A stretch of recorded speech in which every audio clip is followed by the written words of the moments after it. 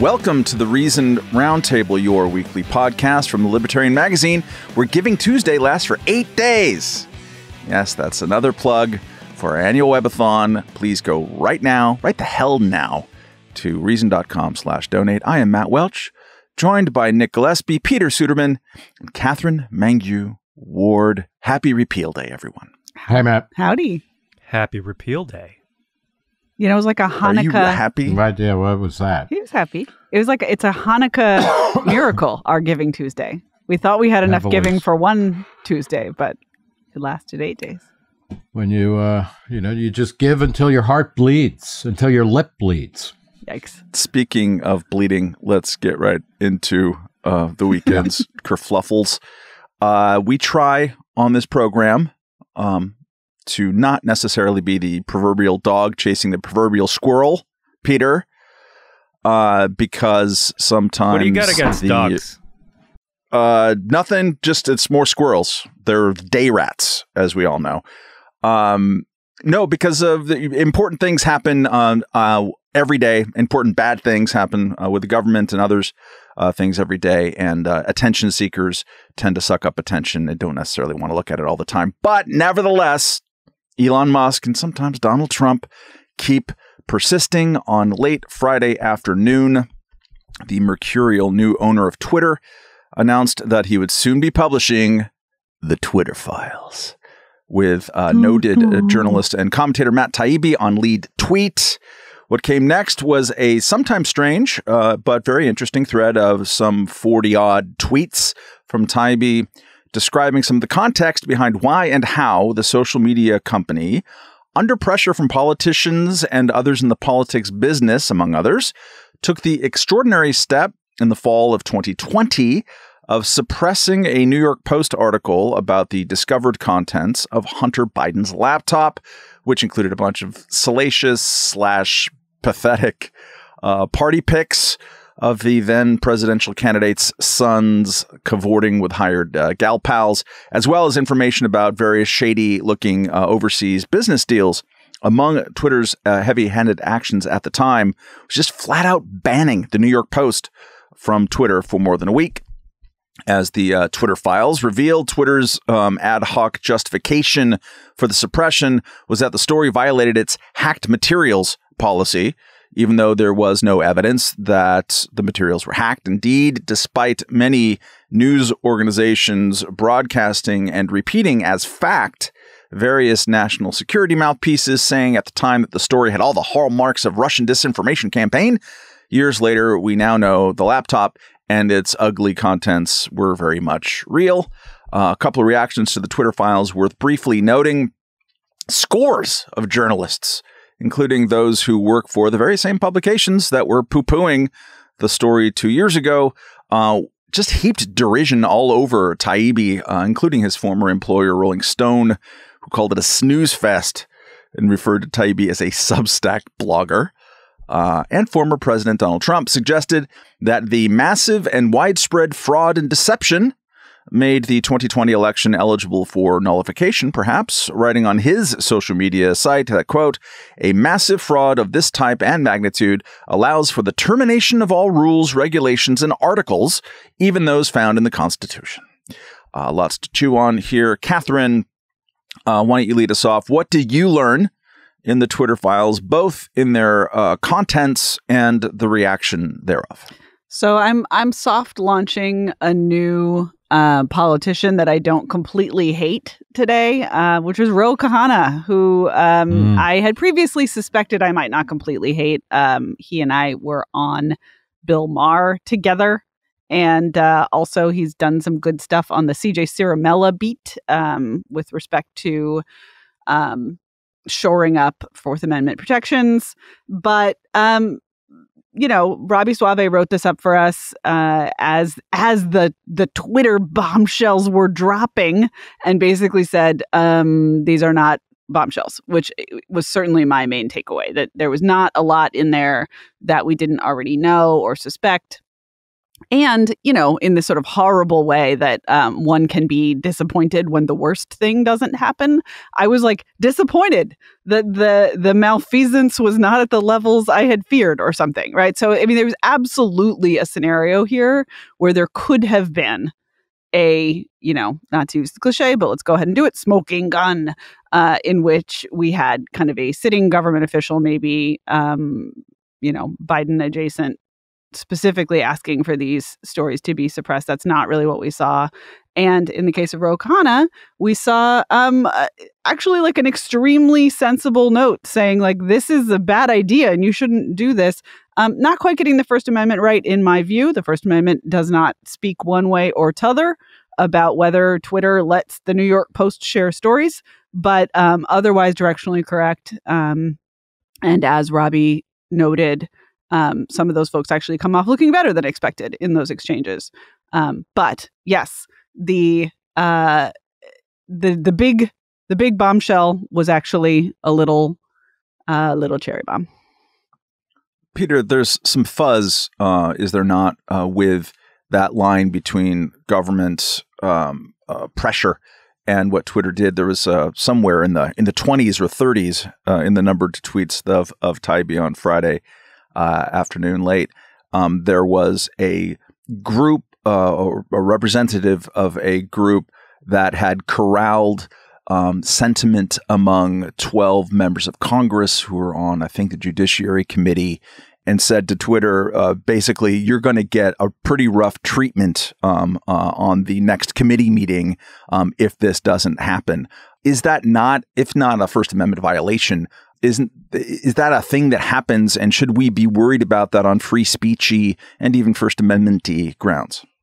So that was NetChoice, which is a trade industry tech group, right? That their business is that they kind of communicate between the tech industry, and that's not one specific company; it's a bunch of member companies. They communicate between the tech industry and Congress and and lawmakers and policymakers, right? That's their business. NetChoice is a group that I think we have in some cases talked to here at Reason. I believe we know some of the folks over there. And what they were just saying was they were communicating what was likely to happen because that is their business, right? And now you can, I think, so to be clear, I don't think that NetChoice did anything wrong in communicating that, because that's NetChoice's job, is to communicate what they're hearing on the Hill and what they're hearing in Washington. I think if you want to make an argument that there was something, sort of shady going on there, it was, or something untoward, you have to say, well, it's the policymakers who are saying we're going to come, who are communicating through back channels. We're going to come down on you if you do this. At the same time, that those policymakers were, if I understand correctly, saying basically, don't block this story. Don't restrict all of this, because that will be a problem for you. And indeed, it is a kind of has been a kind of a problem for Twitter, not necessarily in the sense that it resulted in direct, legislation against Twitter or, similar sorts of companies, but in the sense that Republicans have made a big political issue out of this.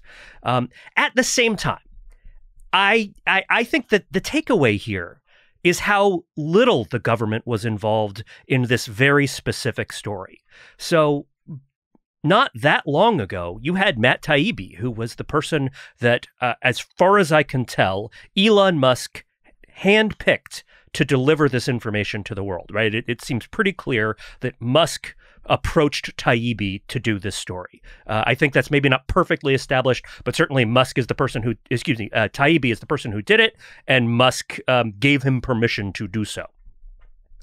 And not that long ago, you had Taibbi tweeting stuff like, the laptop is by far the secondary issue. The real problem is the FBI stepping in to cut distribution of the true story. So it was Taibbi saying it was FBI pressure that was the real story here.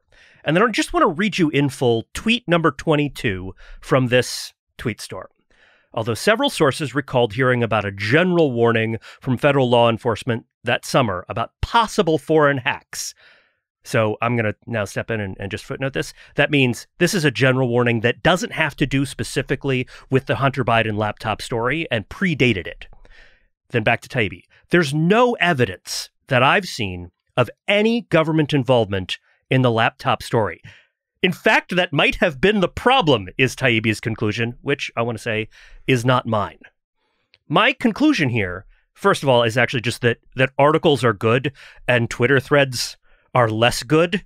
And while I wasn't annoyed that Taibbi put this on Twitter first, rather than on his Substack, to which I'm a subscriber, I was kind of annoyed that there was no eventual Substack version, just kind of rounding it up in like a sort of clean article-like way. Now, my conclusion here is that this was almost entirely just collective stupidity and cowardice led by like inept, ideologically inclined management, an out-to-lunch CEO. And this wasn't a conspiracy. This wasn't really this wasn't big government pressure so much as clumsiness and stupidity on the part of the people managing the platform. Perhaps ideologically inclined clumsiness and stupidity. Perhaps partisan clumsiness and stupidity on the part of the managers. But it wasn't this sort of deep nefarious thing. It was just a bunch of boneheaded decisions that blew up. There's a reading of that Taibbi reference to government not having its fingerprints is that it was a reference to foreign government, that he was not precluding FBI involvement and it wasn't addressing that, just to throw that out there. And speaking of that, Nick, at the time, and the New York Post has had a pretty memorable cover story that showed the preponderance of people who came out, and there are a lot of ex-FBI, ex-Director of National Intelligence, ex-CIA. Deep state actors. Deep state, Nick Gillespie. This was the actor's studio of the deep state actors. With so many contributor contracts to CNN and MSNBC who came out and poo-pooed the story as having the hallmarks of Russian disinformation. And so many journalistic outlets and fact checkers said basically the same thing and were very like sneery at those who were like, hey, why aren't you covering this story? Is that not an ongoing kind of scandal and one that continues to erode trust in institutions? Absolutely. Yeah. And I mean, to kind of pick up on some of what Peter was saying, what I took away from this was that Twitter, and I don't know that it has this under Elon Musk, but under Jack Dorsey, who I am very favorably disposed towards. I think Jack Dorsey is one of the most visionary and important and forward-looking, major business people, CEO types, tech people around. He was, the CEO of two companies. Twitter needs a CEO who is focused simply on Twitter and not Twitter plus a bunch of other things. What I took away from it was the way that people below him kind of all cobbled together a really awful decision. I think it's more informed by their interactions with government people or spokespeople for government people when you see, who gave money to, at Twitter, what kind of politicians did they give? What kind of open channels did they have when they were getting requests from politically motivated or politically connected people to say, hey, can you get rid of this tweet? Can you end this? Can you end that? It's not that it isn't a conspiracy that you would see in an anti-communist movie from the 1950s or something where, the Kremlin is calling up somebody and says a code word and then suddenly everybody acts in a particular, like in dominoes, just going down the chain of command or anything like that. But it shows how decision-making gets made and more importantly, how groupthink in organizations really concretizes into just stupid ideas that take forever to come back. There's tweets in there where it talks about how long it took Jack Dorsey to even understand what was going on and whatnot. And then it was hard to reverse. And I think, Matt, that New York Post story you're talking about, which is kind of stunning, where there's all of these people and Mediaite has a great roundup of, responses to the current Twitter Files thread that just came out that is very similar to the critiques that were launched at the time. It's always trying to will it away. groupthink is the major problem, and groupthink can come from, it can come from kind of direct government pressure, or worse still, I think it comes from kind of soft pressure where people think they're doing the right thing, or they're agonizing to do the right thing when it's not right, and they're not being pressured to do it directly. Catherine, building on that concept, one of the pieces of information that I think were treated as an aha by one side and a snooze fest on the other is some of the throat clearing at the top of the thread about 98, 99% of donations from inside the Twitter house that were earmarked for politics went to Democrats. You, being someone who neither votes nor has a natural rooting interest in either side, to Nick's point, is that some preponderance like that, a 98 to 99%, like a Cuban election style tilt within an institution that interfaces with government and the media, is that a significant thing? And would we treat it really differently if it was 98 to 99% Republicans? Yeah, I mean, I think we are used to those kinds of numbers in many of the, let's say, elite institutions that shape our lives, right? So this is also true in universities for the most part. And those universities churn out schmancy knowledge workers, and then those schmancy knowledge workers go work at Twitter. And there's probably some additional filtering that further narrows the political bias. Or reduces political diversity, I guess you could say. I think it's relevant information. I just think most people want to then take that relevant information and do the wrong thing with it. So, you sometimes hear this even from some of my most favoritist and sanest right-wingers, like Jonah Goldberg and David French. We have to take back the institution. Like, the fact that these institutions are so overwhelmingly left-leaning or Democratic-leaning shows that it is time for some kind of major action. And I just don't know. I mean, I don't know what that major action would be. Like, the major action is like start Truth Social or whatever. The major action is start whatever the University of Austin University. What's that thing called? University of Austin. But that's great, right? Like, start a thing. Start your own thing. Start your own thing. I know that it like start your own thing is out of fashion now, but screw you guys. I'm always out of fashion, so let's do it. And then beyond that, I don't think there is a huge amount of remedy. You can take seriously the fact that the bias exists and that that's going to inform outputs like everybody group thinking their way to banning this story. But I also think the deeper problem is just like people want to believe in their guy.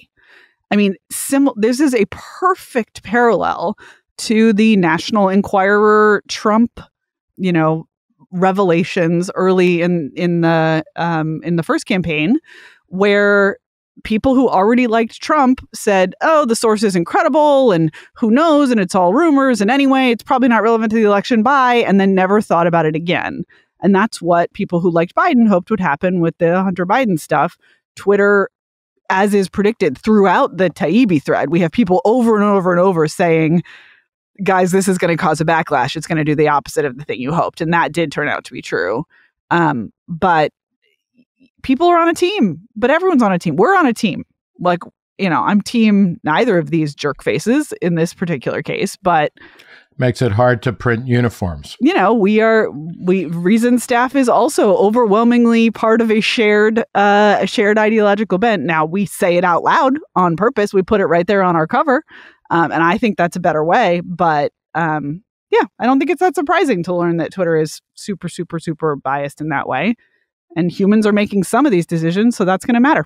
The jersey is just it's two jerk faces with a no sign around it. Like a no smoking sign? I do think it's a real, there's a real move to dismiss this as this is nothing. We've already seen this. Let's move on. I mean, it's just a dress with a presidential semen stain on it. There's nothing new here. Let's just get on with our lives, this type of thing.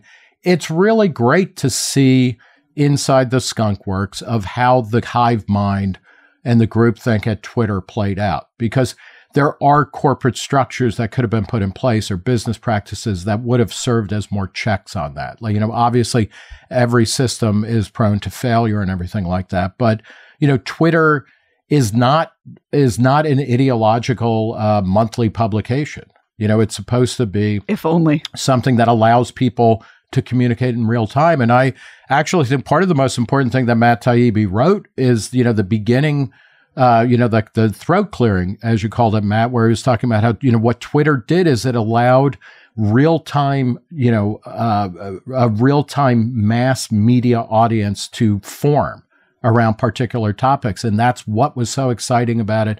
And that's what was so meaningful about it. And kind of getting back to something like that would be fantastic. And hopefully that'll happen under Elon Musk. I'm not sure, but you get in the way when you have people who are like, I don't like this story. And so we're going to create a system where we're all like timid and scared and full of shit and end up censoring a story that's both real and relevant.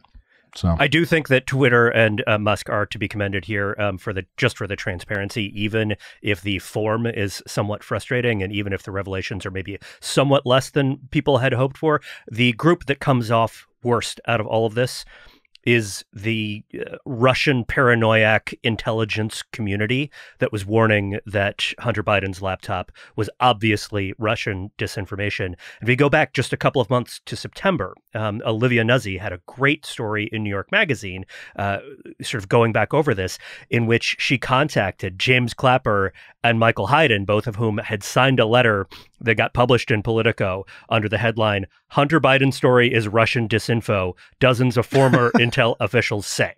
And she asked them, so what do you think now that we know it's real? And both of them basically just got really mad that she was asking about it. She should have asked Jonathan Chait while she was at it. That would have been pretty sweet. He wrote a lot of articles. The other thing, one of the odd and unanticipated outcomes of all of this is like Hunter Biden has become like more humanized, I think. Partly he obviously had his own memoir and things like that, but somehow the story has shifted to him as, gripless meth addict with a whore problem to, as opposed to the useless son of a very well positioned politician who's going to China and Ukraine and elsewhere to just make lots of money. I mean, he was like, he went from being Billy Carter on meth to being kind of a lovable presidential fuck up to like Roger Clinton or something like that. This is a very particular interpretation of events, Nick. I'm not sure that America joins you in seeing Hunter Biden as a lovable fuck up. We can check some polling data. He's disappearing. He's moving. I mean, and he should be, but because it's really ultimately not about him. No, that's true. In fact, like the malfeasance of those around him with respect to his fuck ups was actually on so much of a larger scale that became the story. But that's not to Hunter Biden's credit. That's to the discredit of those who managed to fuck up even worse than leaving their laptop full of incriminating evidence somehow for Rudy Giuliani to find, which is a pretty substantial fuck up. I think at this point, I don't know if Hillary Clinton and Chelsea Clinton are still driving around the country taping podcasts like they were a couple of weeks ago.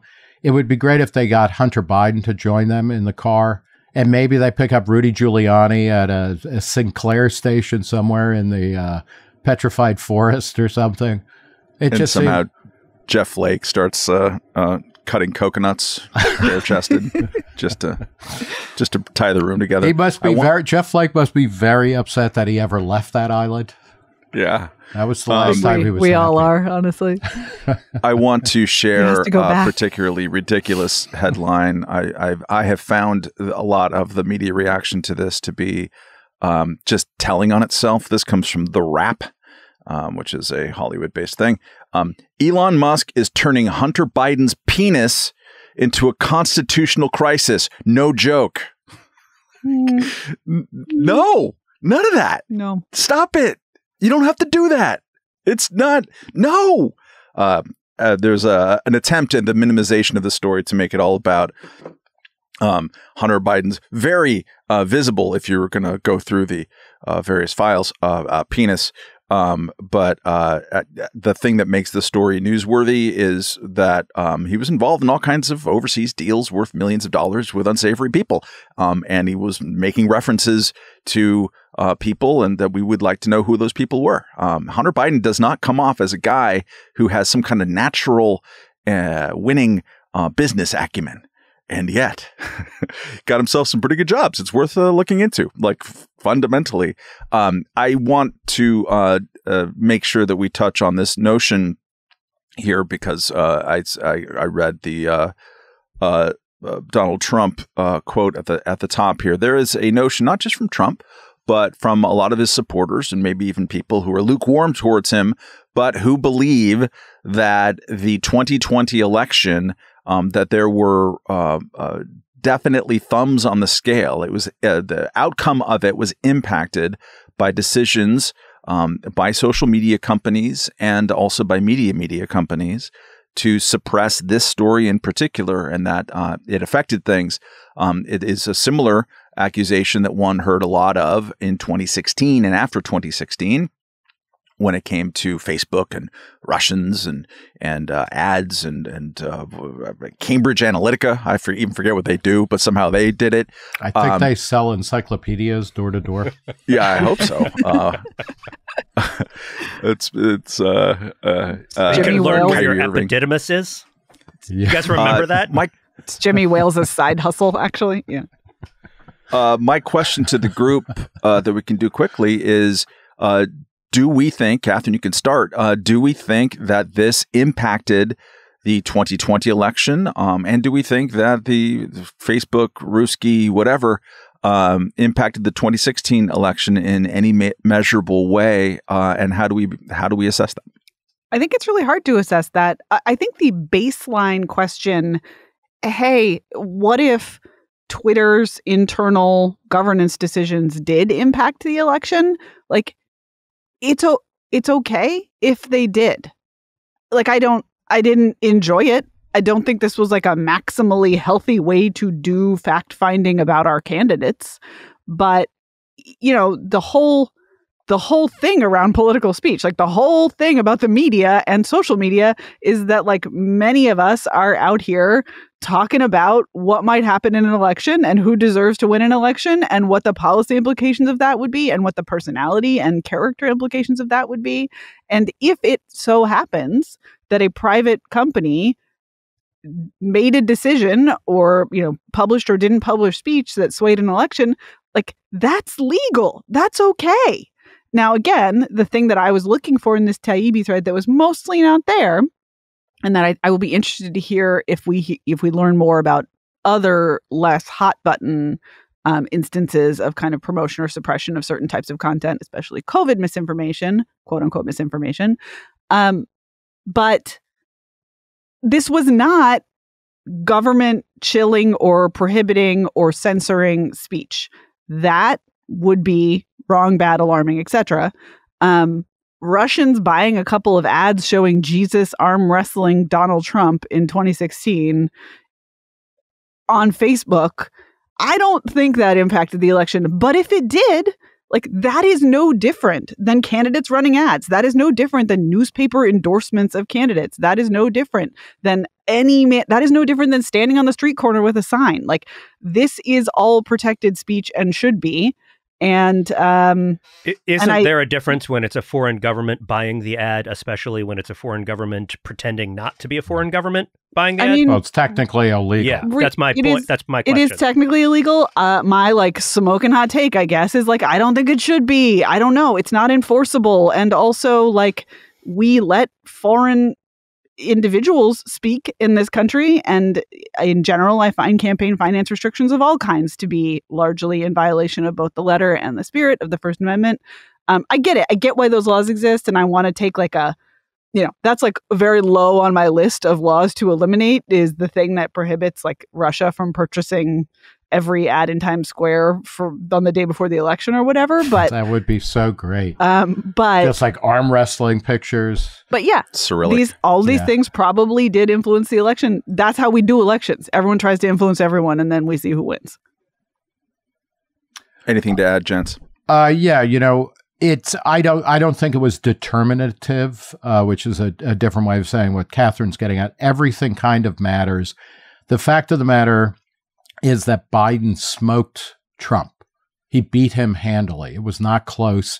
And this story, had it gone out as done, because it did get a huge amount of attention, I don't think it would have been the difference maker in this. And that doesn't mean I am more worried about the way in which corporations or large platforms, large media outlets, either that are news focused like CNN or Fox News, do things, or places like Twitter, which presume and present as if they are arbiters of fairness and are just kind of letting people go.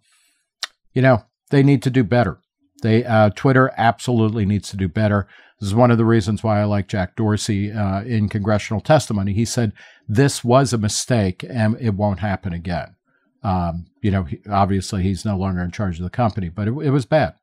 But it didn't change the outcome of the election any more than Fox News broadcasting all of the Swift Boat vet stuff, which was mostly horse shit against John Kerry in 2004.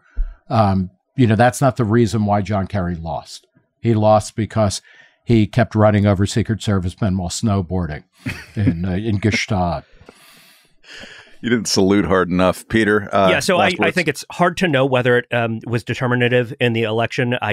If I had to bet, I would bet that it wasn't. And here's the thing. Twitter made a bad decision, but Twitter's bad decision did not keep the information from getting out into the world.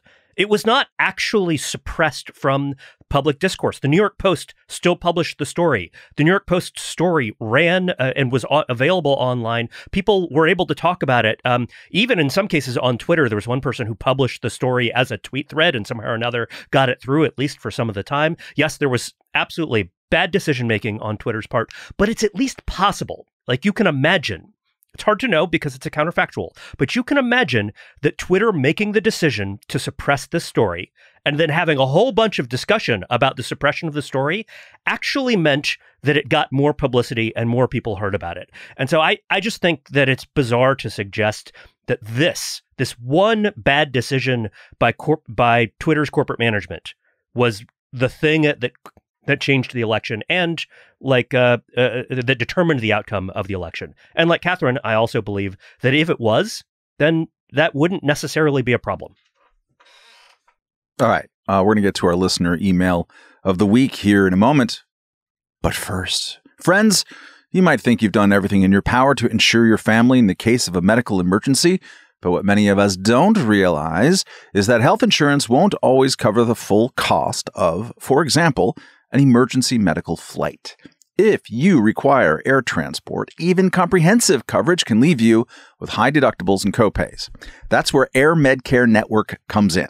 When you sign up to become a member of the Air Medcare Network, should any such emergency arise, you will not see a bill for air medical transport when flown by a provider.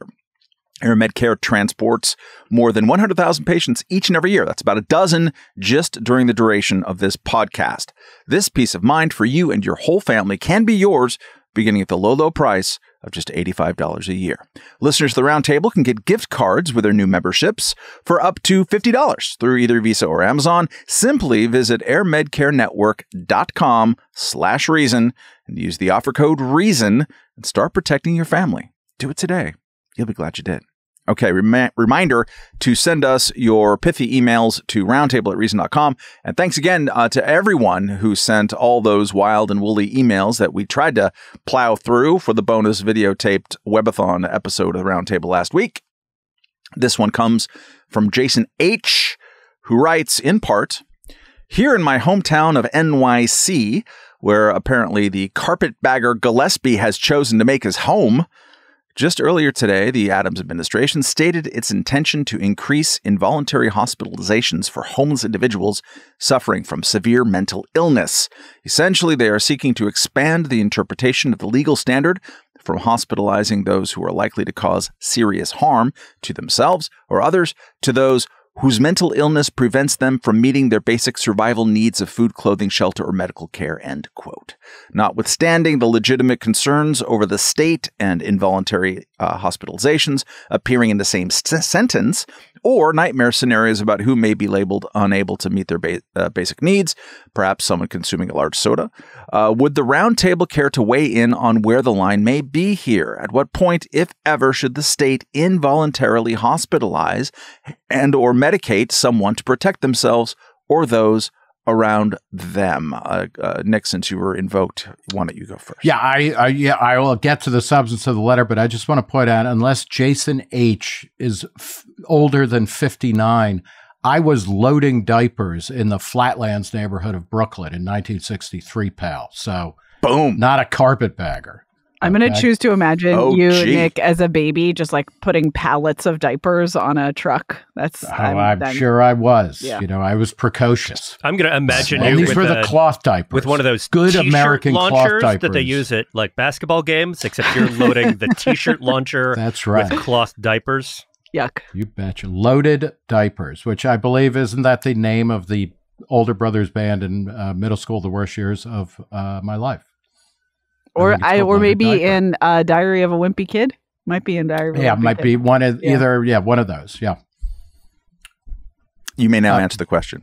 Oh, yeah. I'm actually, a couple of things. And I suspect on this call, as well as in Libertarian World more directly, I am more sympathetic to involuntary commitment of homeless people or of picking them up.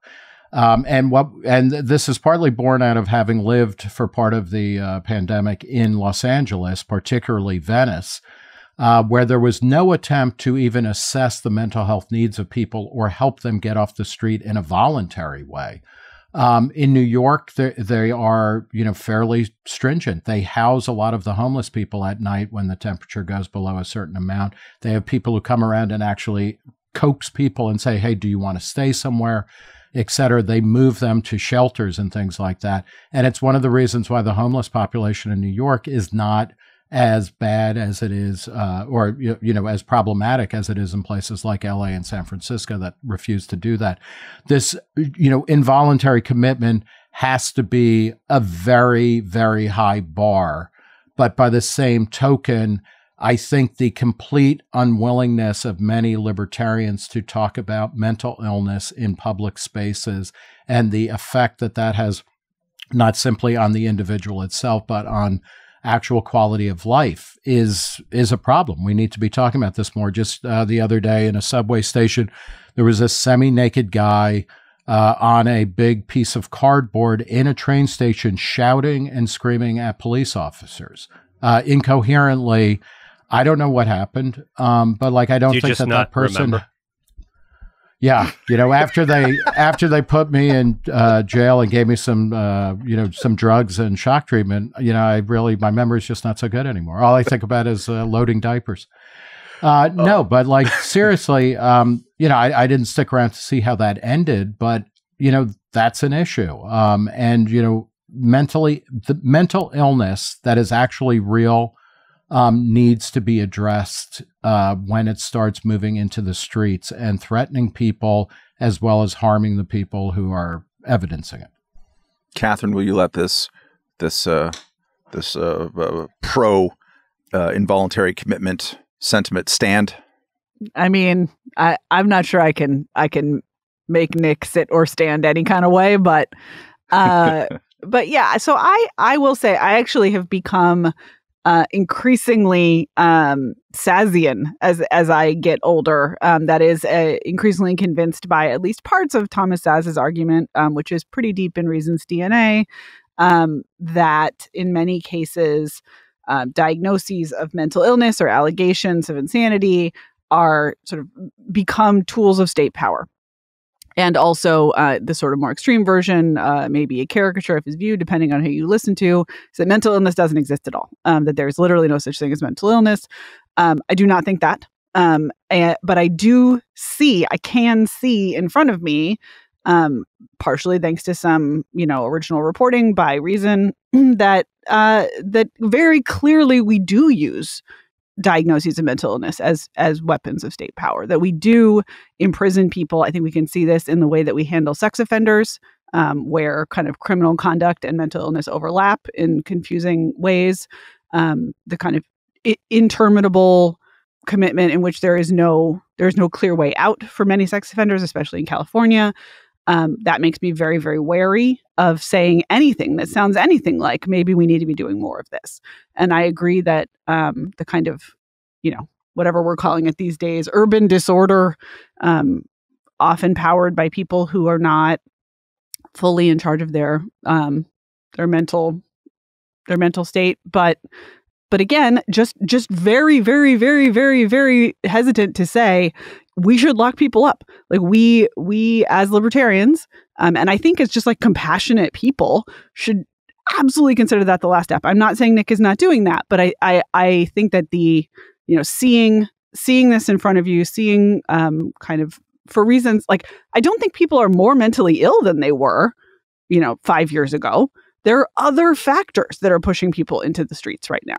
I mean, aren't there surveys showing that at least amongst people who are sort of, let's say, somewhat more functioning, not homeless, there is actually at least more self-reported mental health disorders happening right now? COVID-related depression and whatever is leading someone to be screaming naked on a subway platform, I think are mostly what do you unrelated. do with that person, though? Because I don't think we're talking about like, you have, and I have an aunt who had this in the 40s.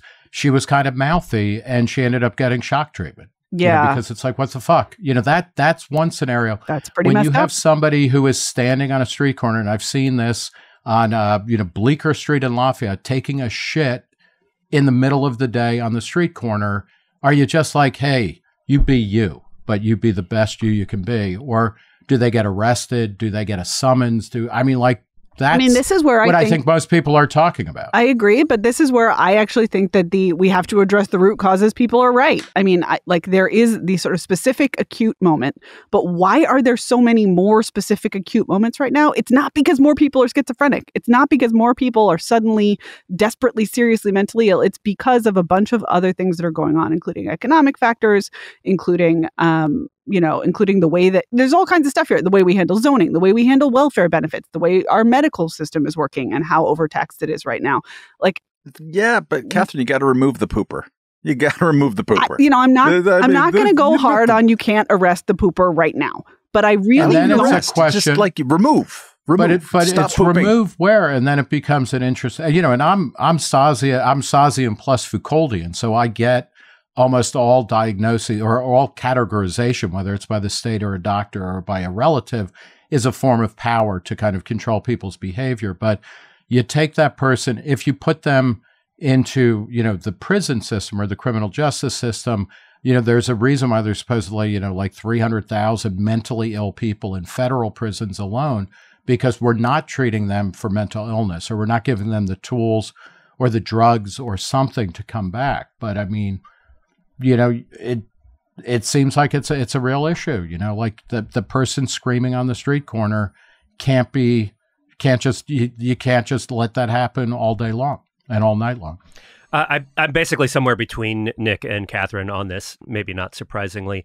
The thing that I want to add to this discussion that has not been brought up too much is that, first, when you say we're going to expand the use of involuntary commitment, the more which is what Adams is saying right here, is the more you expand it, the more power the state takes to do that, the more likely there is for abuse or misapplication, right? Because the street pooper and Nick's aunt exist in some sense on a continuum, right? Like on the one hand, there's somebody who's clearly not in control of their faculties and having like deep breakdown of their ability to function as a normal human being. And then on the other hand, there's a person who is a little bit annoying at the dinner table.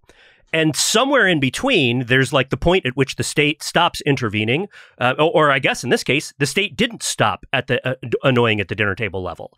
And you have to, and like it's very, very difficult to draw that line.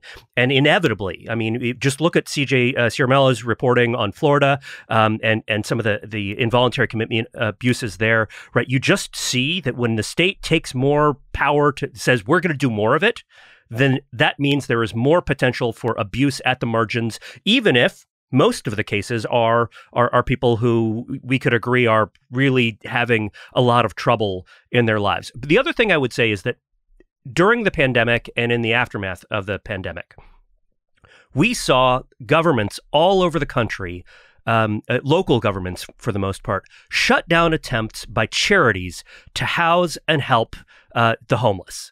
And Christian Britschke has reported on this for us to great effect. And read his reporting. It is just incredibly infuriating. Churches, local community groups that wanted to have, say, places where people could sleep in cars or wanted to build facilities where they could house homeless people, got caught up in zoning rules and all sorts of stupid local politics and people just saying, well, we don't want that in our neighborhood. And the result is that some neighborhood ends up with a homeless camp rather than a shelter where people can actually sleep and be off of the streets. And so I think as libertarians, we might say, okay, look, the guy who's flinging poo on the street, that guy, he should probably end up in some sort of facility. And you can say, right, like the extreme cases, maybe you can say that there's some sort of role for the state there. But the thing we should be most focused on, the thing that I think that libertarians should pay attention to most, are the ways in which the state is actually is actually exacerbating this problem by stopping charities, and then also by abusing its power to take in people who do not need to be committed.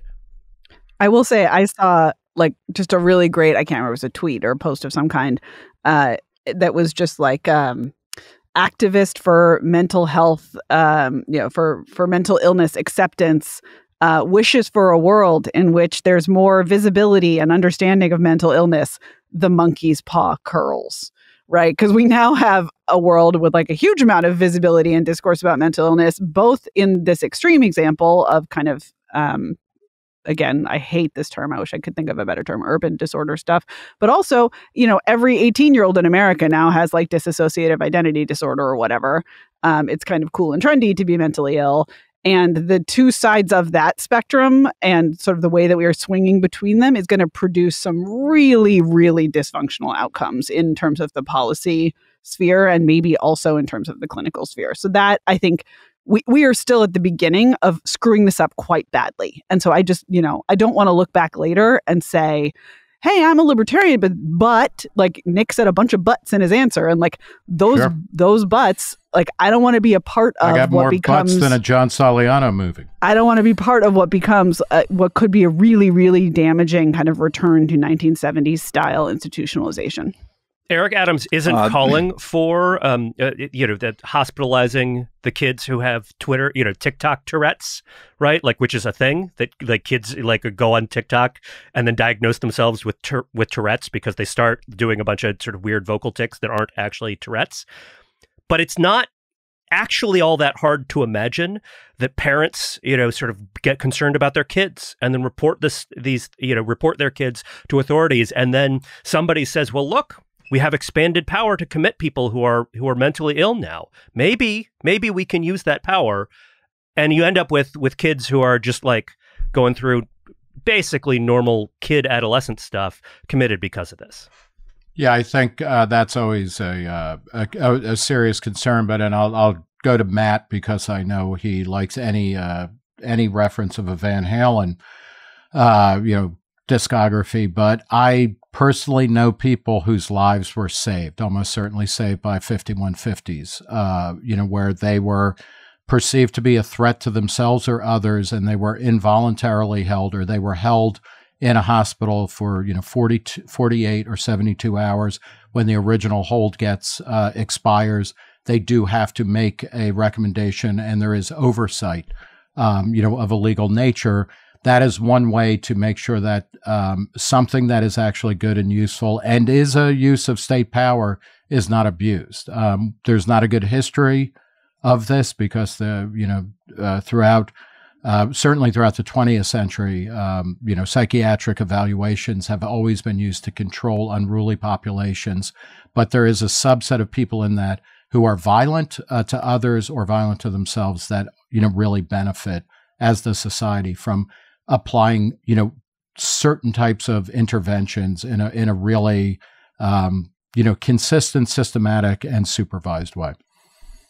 Quick points here. One, 5150 is both a better album and album name, certainly than OU812.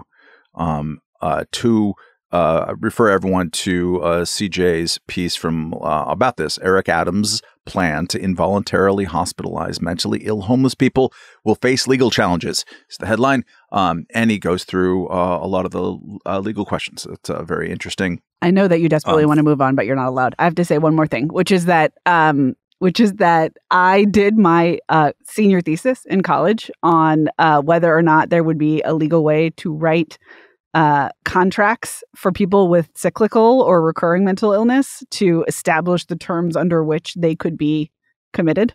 And it was like an attempt to solve some of these problems in the context of a philosophy degree. So, spoiler, I didn't solve any of them, but maybe you caused them. But I think that there is something there, like that we are under exploring ways in which people who do have periods of clarity, periods where they are a mess, and periods where they are okay, to establish their own terms of when they want to be helped and in what way. It's not available for everyone, but more people than we think. Continuing my answer, Catherine. Dive down? I'm sorry. Once you start talking about Van Halen, I'm asleep. So sorry. No, but that you mentioned bad policy outcomes. I would argue we have one right now, which is that there is not a day that I go out into the society where I live and go on a subway station where I don't see where you do not defecate, Matt Welch. Where I don't see a jabbering lunatic who I think might be a threat to him or herself or to someone around them. And that is the status quo that Eric Adams is addressing. I think that for sure Suderman is right, that it will be used badly. We're in New York. Things get used badly by cops. That's kind of what happens.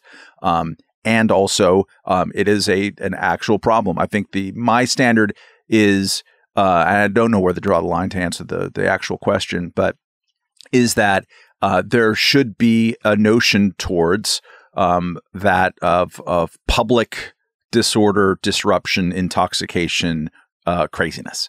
That there's a line in between, or there's like a huge gap in between just removing someone from a public situation in which they are doing sort of threatening either to themselves or other people type of things, and then One Flew Over the Cuckoo's Nest. There's difference. You can okay, come with me. We're going to go over here and we're going to have someone look at you. Doesn't necessarily mean involuntarily hospital commitment.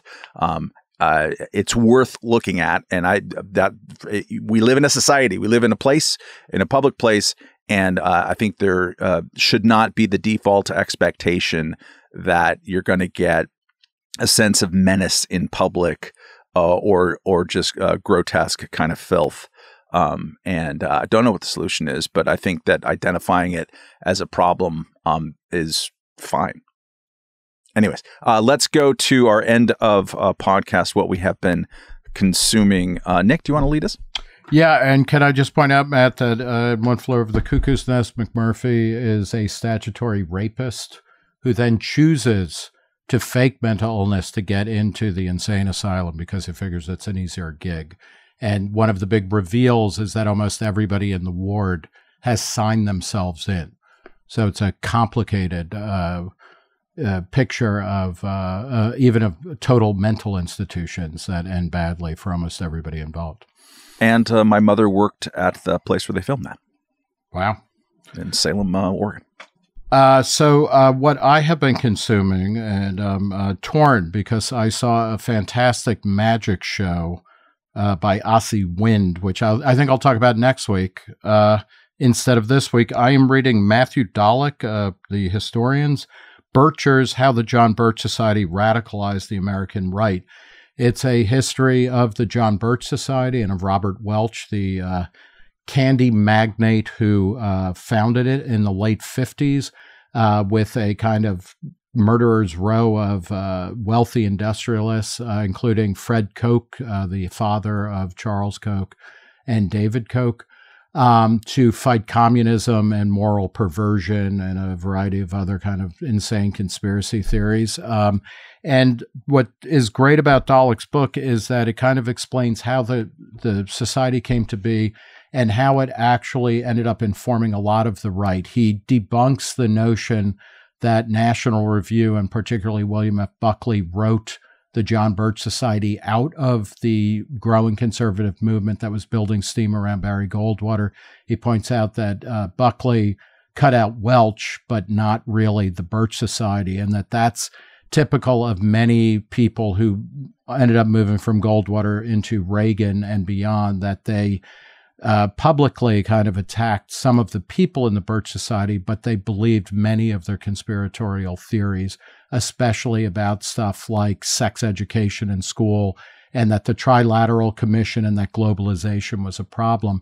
The most interesting thing about the book is that he talks about how the John Birch Society is a joke now. I mean, it's no longer a powerful, potent force of ideas in its current form, but that it actually, through people like Pat Buchanan and people like Ron Paul, many of its chief ideas and slogans, such as ending the Fed and building walls to protect us from an onslaught of mostly Mexican immigrants, have become, and that all trade agreements are somehow capitulation to international communism, even if it doesn't exist anymore, that those ideas are alive and well in the contemporary Republican Party. Fantastic book filled with lots of interesting, weird, short vignettes as well. So, Birchers, How the John Birch Society Radicalized the American Right, by Matthew Dollock. Highly recommended.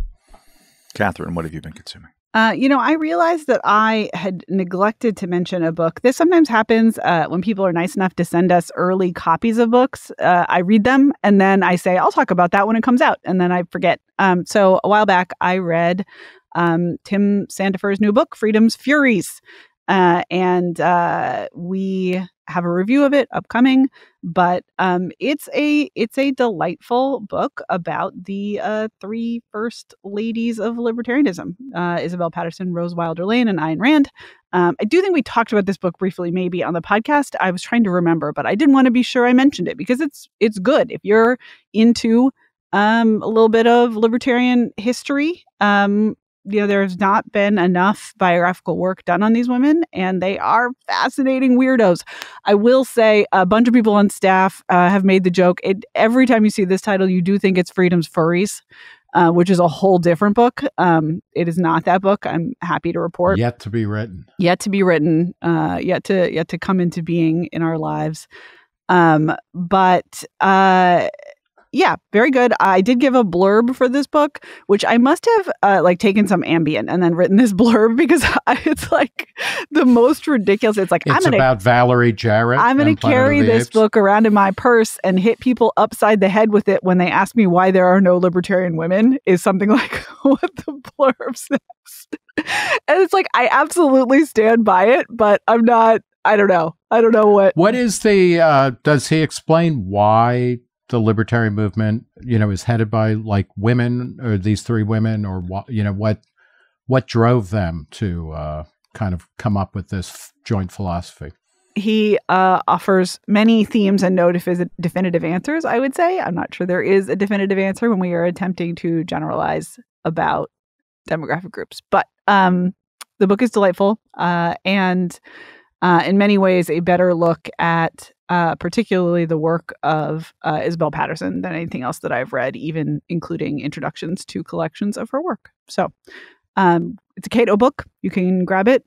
And I do think there is also a panel that was held at Cato last week featuring Reason's own Elizabeth Nolan Brown talking about the book as well. So you can get your libertarian lady content in whatever form you prefer.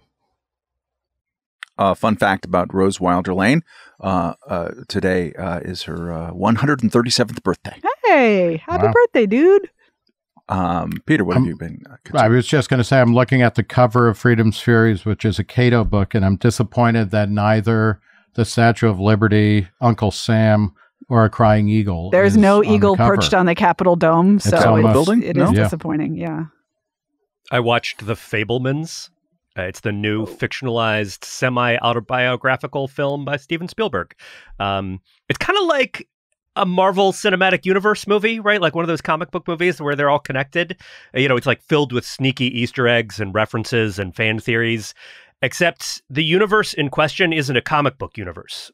It's Spielberg's life and the formative films of the 1970s and 80s that sort of made his career and the careers of his contemporaries. For example, there's a whole extended sort of allusion to Brian De Palma's early work, Blow Up in particular, and just references to like E.T. and Indiana Jones and Martin Scorsese, George Lucas, all of the sort of new Hollywood kind of figureheads, as well as a whole recurring bit about John Ford that just pays off really wonderfully with a delightful kicker scene. But mostly this is a movie about Spielberg's upbringing and about his parents. And so in some ways it's an attempt to explain himself, but he doesn't really attempt to explain himself directly. Instead, he suggests that his work is defined as as the interplay between his parents, between his engineer brain dad, who was a sort of a California computer scientist, and his art brain mom, who was classically, who in this movie is a classically trained pianist, who sort of her art was stifled and she never really got to perform. And it's as if you asked Spielberg, "Tell me who you are," and instead of saying things directly about himself, he just replied by telling the story of his parents and who they were and the difficult dynamic between them, because that's how he sees himself, or at least that's how he presents himself here in this movie, right? And so whatever that is between his mom and his dad, the troubles they had, the difficulty that created for Spielberg and his siblings, that is how he defines himself, as this sort of marriage of art on the one hand and kind of engineer brain on the other hand. And you can see it in his films if you're a fan of his work, right? Is that on the one hand, you know, he has this very sort of saccharine emotional streak, and on the other hand, he's just totally obsessed with the technology of cinema and sort of and the material sort of physical stuff of it. The movie's a little bit too long at 2.5 hours, but it hit me pretty hard, in part for personal reasons, but partly because it's a fairly effective portrait of the interplay between art and life and the ways in which art can be an escape from life's pain and difficulties, as well as a healthy way of dealing with them.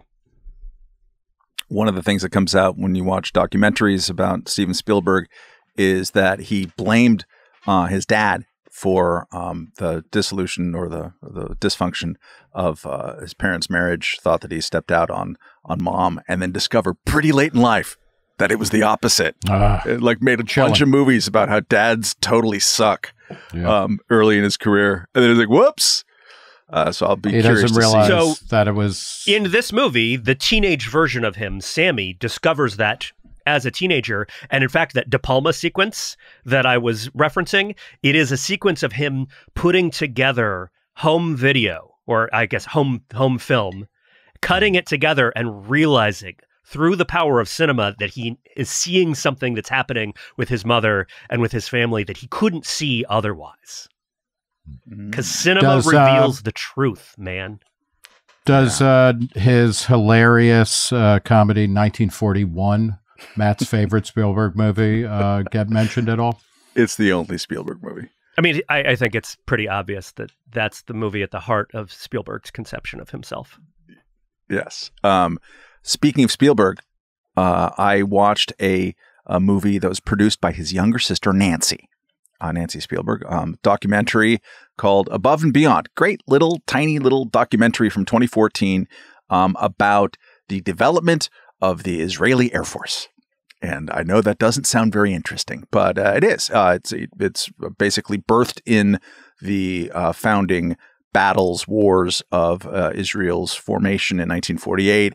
Mostly American Air Force vets, World War II vets who'd flown, some of whom had the tenuous at best connections to Judaism, let alone the state of Israel, which didn't really exist.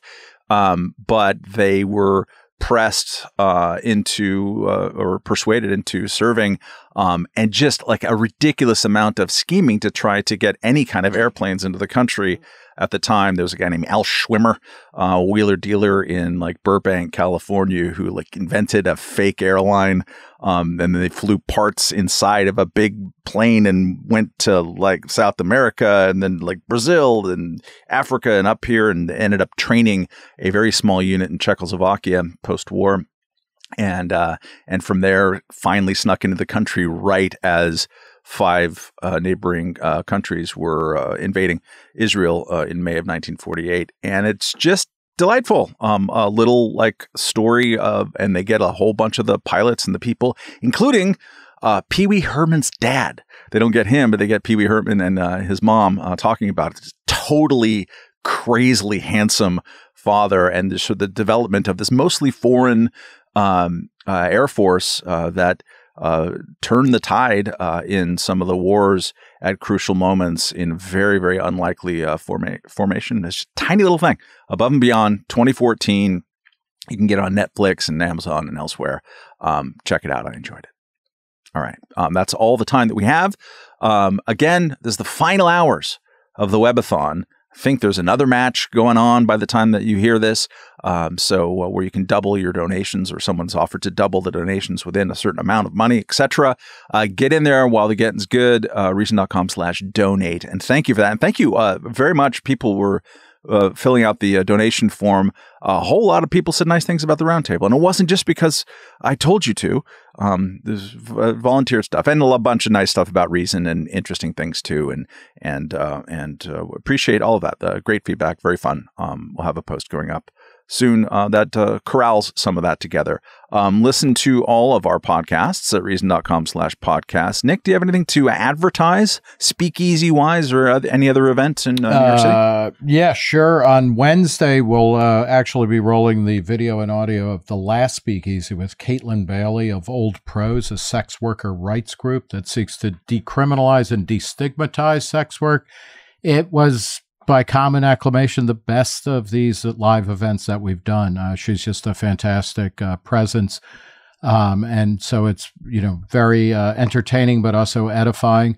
And then on January 4th, Wednesday, January 4th, will be the next speakeasy, and we'll be talking with Andrew Tatarsky, who helped pioneer the concept of harm reduction rather than prohibition when it comes to drug treatment, drug laws, and kind of drug policy. So. All right. Thank you again. We'll catch you next week. Goodbye.